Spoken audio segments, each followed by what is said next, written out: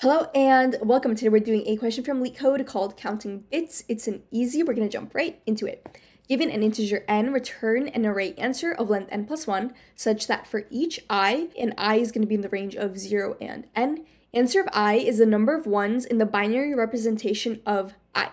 So example 1, we have n equaling 2, so we're returning an array of length 3, and it's going to range from 0 to n, so it's going to be 0, 1, 2.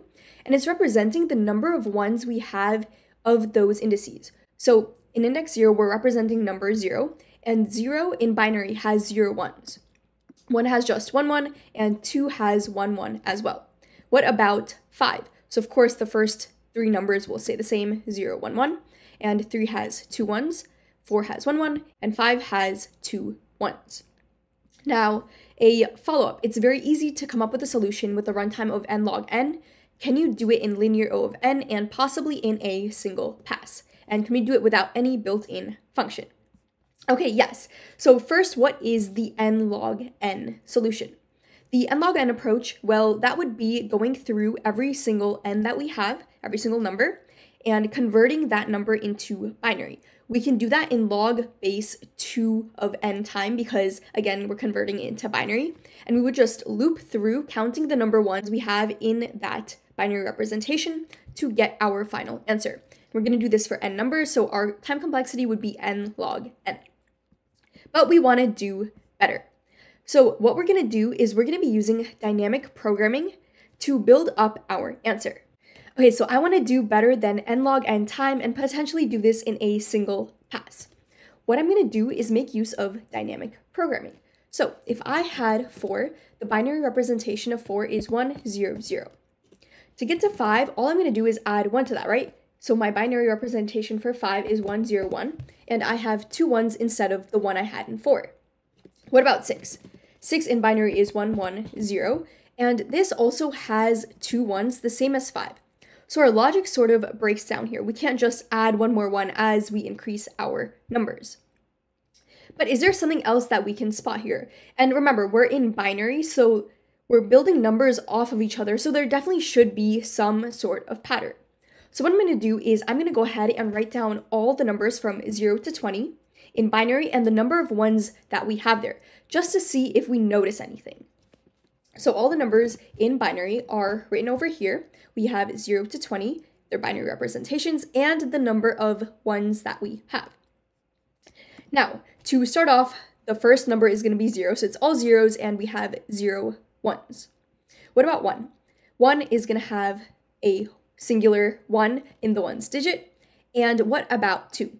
Well, 2 also just has the 1, 1 because all we did is we took what we had in 1 and shifted it over by a digit, right?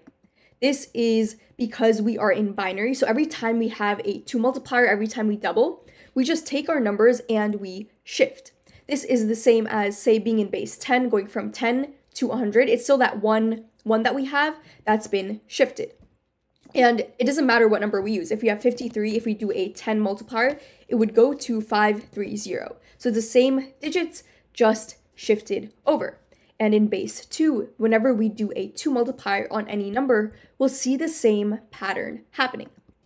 In 3, we have 2 ones. We have 1, 1. And when we multiply 3 by 2, we get 6, right? So we have 1, 1, 0 for 6, also just 2 ones. It doesn't matter what number we look at, this will always hold true.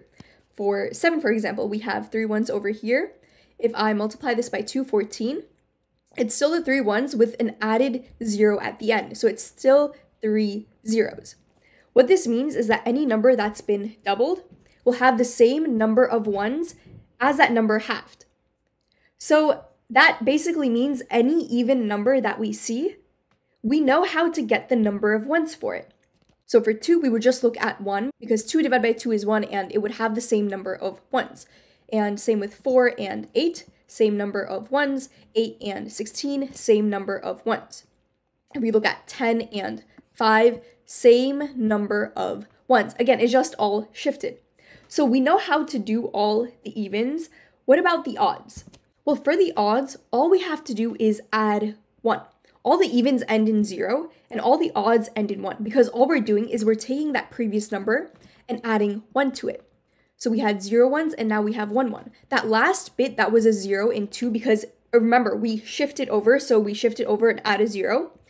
We're changing that 0 to a 1 for the odds. So to go from 2 to 3, of course, we shifted over 1 when we went from 1 to 2. We're just changing this to be a 1. So instead of 1 0, we're going to have 2. Same with 6 and 7, right? It was 1 1 0. 7 is just 1 1 1. So it has 3 ones instead of 2. And if we look at 10 and 11, the same thing holds true. So what we're going to do is for our even numbers, we're going to check the number of ones in our numbers divided by 2. And for our odds, we're going to check the number before us and just add 1 to that. So to code all of this up, the first thing I'm going to do is initialize a result array, which is going to have a 0 for that first element. And now I'm going to loop through. So for I in range 1 to n plus 1, because we already covered that 0th index, we want to start from 1, and we want to go to n plus 1. I'm going to append to result what the index halved has. So result of I divided by 2. And if this is an even, I'm going to add 0 once to that. I'm just going to copy paste whatever I have in that resulting number over there. But if it's odd, I'm going to add a 1. So all I need to do is check if I am an even or odd index. So I'm going to do I mod 2. And whatever I get from here is what I'm going to append to result. At the end, all I have to do is return result. So let's go ahead and run this code. It's accepted, and now we can go ahead and submit this. And it is accepted as well. So before leaving, let's just run through a super quick example just to see how this is actually going to work. Say n equals 5. What are we going to do? Well, first, our result is just going to hold a 0. Now we go in this loop over here. So I is now going to be 1. Result.append I divided by 2. So that's going to be 0. So I'm going to check what I have at the 0th index, which is 0. And I'm going to add whether or not I am even or odd. So I is 1, which is odd. So 1 mod 2, what is the remainder I get when I divide myself by 2? That's 1. So 0 plus 1 is going to be 1, and I append that to my result. So I append 1 over here, which is true, right? 1 has just the 1, 1.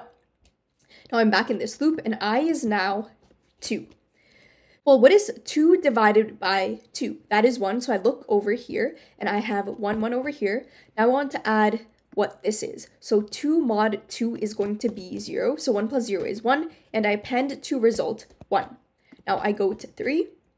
3 divided by 2, and remember this is integer division, so that is going to be 1. I look over here, so that is 1 plus, what is 3 mod 2? The remainder I get when I divide 3 by 2 is 1, so it's going to be 1 plus 1, which is 2, and I go ahead and append that. And you can see that we're just building this out. Once I get to 4, I see what was in index 2, and that's the one over here, and I'm even, so I'm going to be adding 0, so 4 also has 1, 1.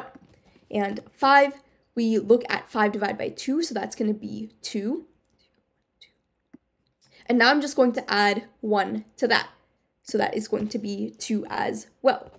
And finally, I will return this resulting array, and it's exactly what we expect.